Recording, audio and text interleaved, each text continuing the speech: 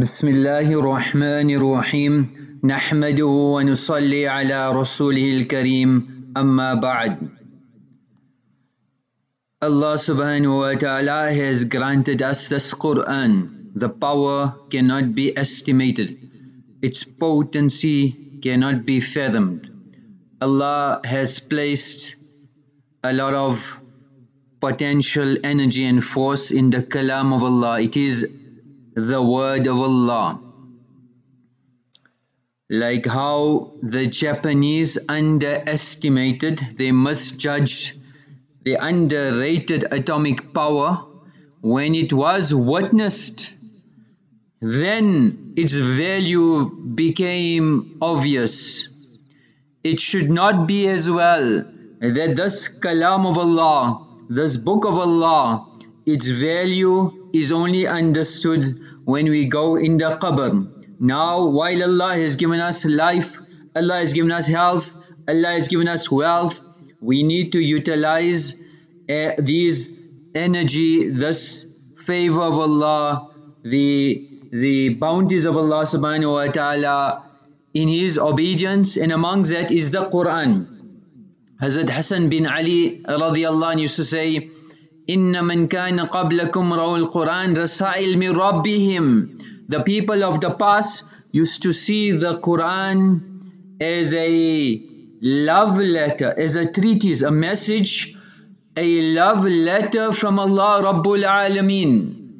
So it's not an ordinary book, it is not just a scripture, it is not just pieces, pages of a book, but it is a special book. فَكَانُوا يَتَدَبَّرُونَهَا بِاللَّيْلِ. Since they seen the value in this Qur'an and its potency, then in the darkness of the night they should make tilawat of Qur'an and ponder on the Qur'an. In tahajjud salat, ponder on the ayat of the Qur'an. وَيَتَفَقَّدُونَهَا فِي النَّهَارِ.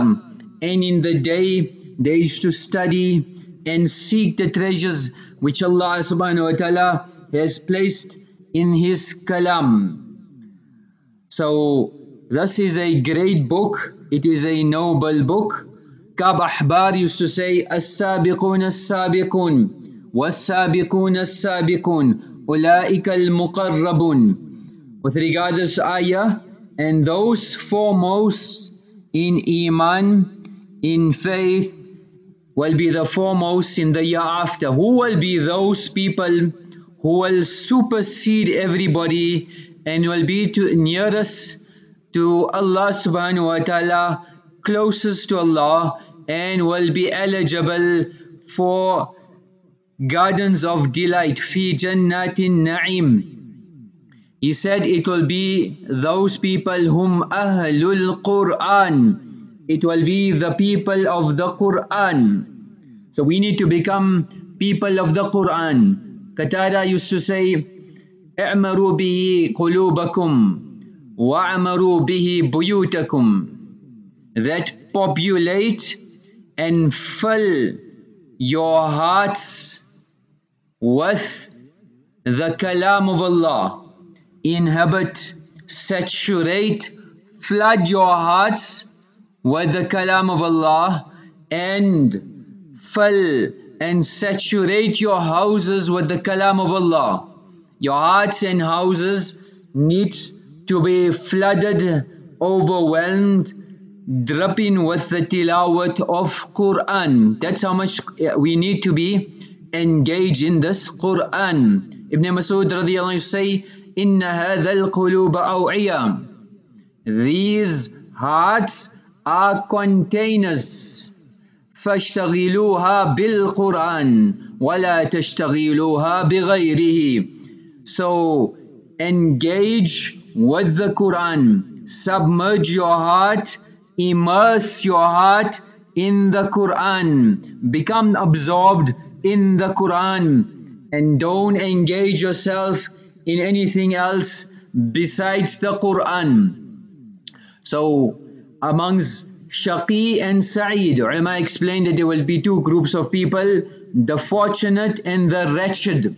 The fortunate are the ones who found Allah, the ones who will go to Jannatul Firdaus, the ones who will be saved from the fire of Jahannam, and the unfortunate will be those who will be wretched and deprived, ill-fated in dunya and akhirah. So scholars have gathered 6 points. ورد في القرآن الكريم أن الشقاء لا يجتمع, that a person cannot be ill-fated. So we need to try to gather these 6 qualities for those who will be amongst the fortunate. Number 1, obedience to parents. وَبَرًّا بِوَالِدَتِي وَلَمْ يَجْعَلْنِي جَبَّارًا شَقِيًّا. That those people who are obedient to their parents, we are hopeful they will not be from the wretched. Number 2, dua. وَلَمْ أَكُمْ بِدُعَائِكَ رَبِّي شَقِيًّا. Those people who are engaged in dua and turn into Allah subhanahu wa ta'ala, they will not be deprived. Number 3, those that seek guidance and are desirous for hidayat. فَإِمَّا يَأْتِيَنَّكُمْ مِنِّي هُدًى فَمَنِ اتَّبَعَ هُدَايَ فَلَا يَضِلُّ وَلَا يَشْقَى. That those people who follow the guidance and seek the guidance, then they will not be deprived. Number 4, the fear of Allah subhanahu wa ta'ala. سَيَذَّكَّرُ مَن يَخْشَى. That those people who fear Allah, وَيَتَجَنَّبُهَا الْأَشْقَى, they will not be deprived. Number 5, those people who have taqwa, the fear of Allah, abstain from sin and incline to the obedience of Allah subhanahu wa ta'ala. لا يصلاها إلا الأشقى الذي كذب وتولى وسيجنبها الأتقى الذي يؤتي ماله يتزكى. That those who are muttaqin, they will not be from amongst the shaqi. And the last category, number 6, are the people of the Qur'an. ما أنزلنا عليك القرآن لتشقى. That the person who is engaged in the Qur'an will not be from amongst the unfortunate. So this is a great favor of Allah to this ummah, to recite tilawat of Qur'an, to practice on the Qur'an. So we know we must read Qur'an, we know we need to practice on the Qur'an, but do we have yaqeen on the Qur'an? Do we follow the Qur'an? That's a big question. Knowing is different from believing. So a person knows something, or a person has yaqeen in something, a person has iman in something. So if a person has the correct yaqeen, one is belief, قالت الأعراب آمنا, we have brought iman. قل لم تؤمنوا, you haven't brought iman, you have just accepted Islam. So one is just to know and one is to believe with the heart. There's a big difference. For example, somebody says, do you know anybody who is a good marksman? So this person says, my father is a brilliant marksman. He is the best. What's your proof that he's the best? You can put a person with an apple on his head and he will shoot the arrow. So you know your father is the best marksman, but do you believe it? Are you ready to be that person with the apple on your head and he will shoot the bow and shoot the arrow towards you? So now it will come with belief. You know he's the best marksman, but if you are ready to be the volunteer to put the apple on your head and he shoot the arrow in your direction, then you believe that he's the best marksman. So that's the difference. We know we need to make tilawat of Qur'an, we know, but do we believe? So there was an interesting court case where in a small town where there was no alcohol, so somebody decided to put a tavern. So the local church, they said in the evening we'll pray and we hope something will come out of it. So they went and they prayed, and as they prayed, the cavern was struck by lightning and burnt to the ground. So the owner of the cavern sued the church, and he claimed that the prayers of the congregation were responsible. So the church hired a lawyer to argue in court that they were not responsible. So the presiding judge, after reviewing the case initially, before everything started, he said, no matter how this case turns out, one thing is clear: the tavern owner believes in prayer, and the Christians, the people of the church, do not. Why? Because he's saying prayer burnt and they're saying the prayer didn't burnt. So one is, even after seeing and witnessing and knowing, like in Madinatul Munawwara, they were munafiqeen, they seen the Nabi of Allah, they seen the miracles, yet they did not bring iman. Should not be as well that we have seen the Qur'an Pak, we have witnessed the miracle of the Qur'an, yet a person does not abide by the kalam of Allah, or does not find time to make tilawat of Qur'an. Qur'an is hudal linnas.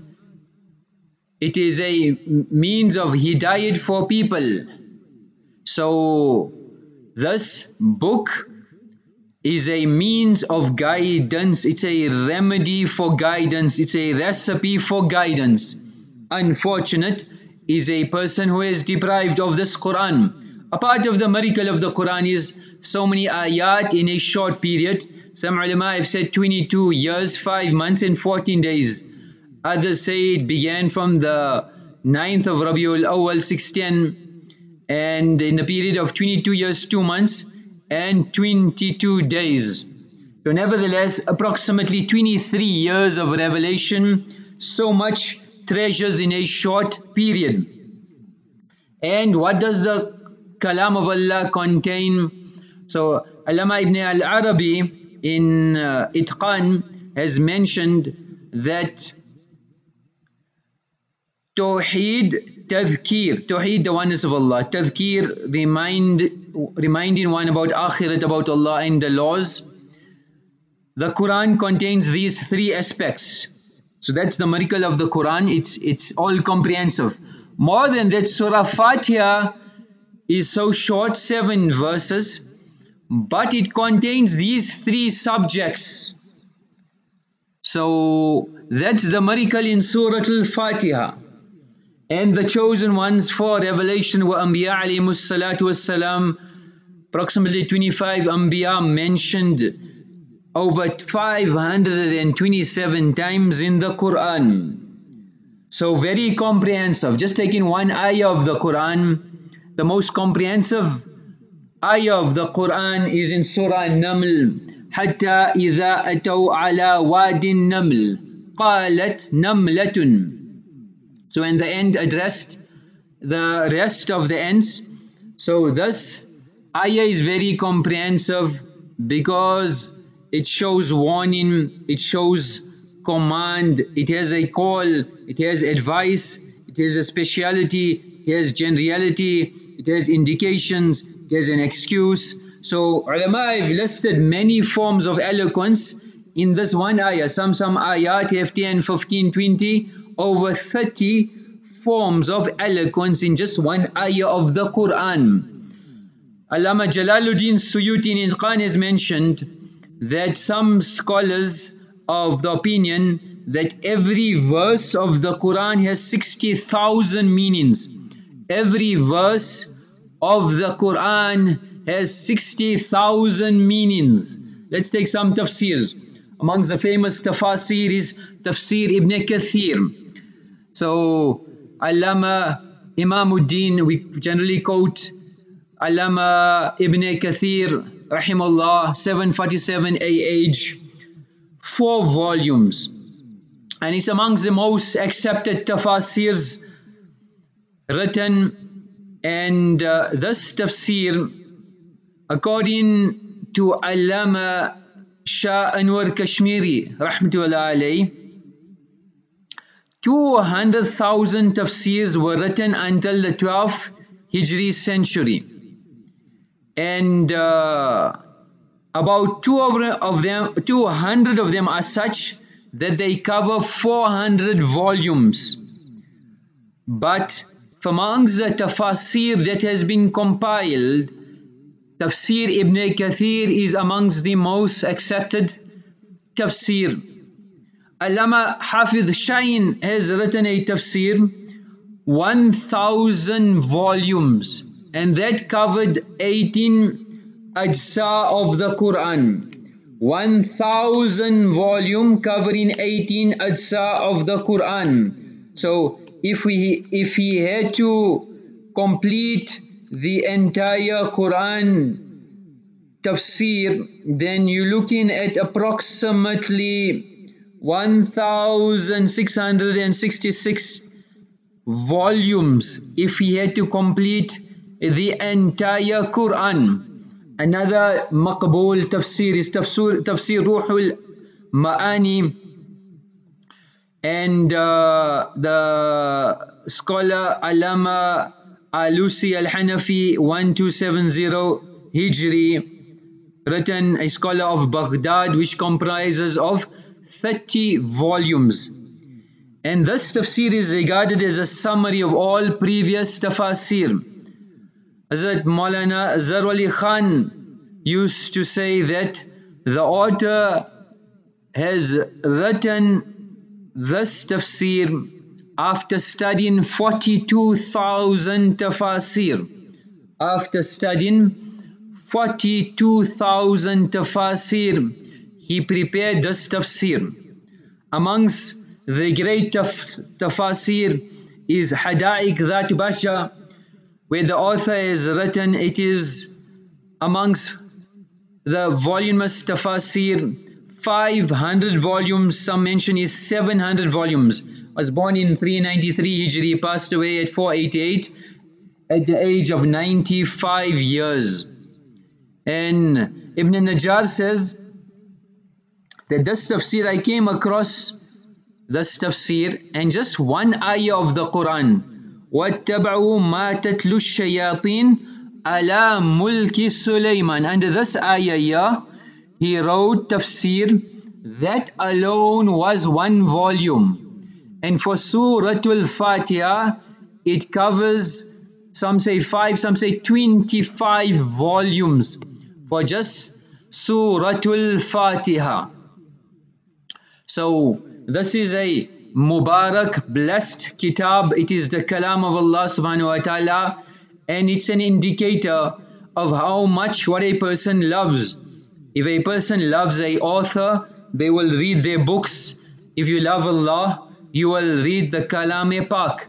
Ibn Qayyim rahimahullah used to say, إِذَا أَرَدْتَ أَن تَعْلَمَ مَا عِنْدَكَ وَعِنْدَ غَيْرِكَ مِنْ مَحَبَّةِ اللَّهِ. If you want to know what love you have or what anybody else has, then فَانْظُرْ مَحَبَّةَ الْقُرْآنِ مِنْ قَلْبِكَ. Then look at how much Qur'an you have in your life. How much of the love of Qur'an is in your heart. So the love for the Qur'an, the azmat of the Qur'an. In the olden days, they used to write the scriptures. The book had to be handwritten, so there wasn't many nuskhas of the Qur'an. There was one couple who made a niyat that they want to get the Qur'an-e-Pak, so they collected money, and their entire life objective was just to have the book of Allah. So when we love Allah, we will sacrifice everything. So anyway, they collected enough money, and the day came where they saved enough to buy the Qur'an. So the husband decided, they were thrilled, they were happy, overjoyed, and they took this money and they went to the person who was a scribe and they purchased the Qur'an. So when he came back home, they realized that they had no place to put the Qur'an because they couldn't put it anywhere where it was disrespectful. So the wife said, I will carry it, and the husband said, okay, let's take chances. The evening came and they rotated. You will sleep. When you are tired, you wake me up, and then I will hold the Qur'an. And they passed the entire night like this.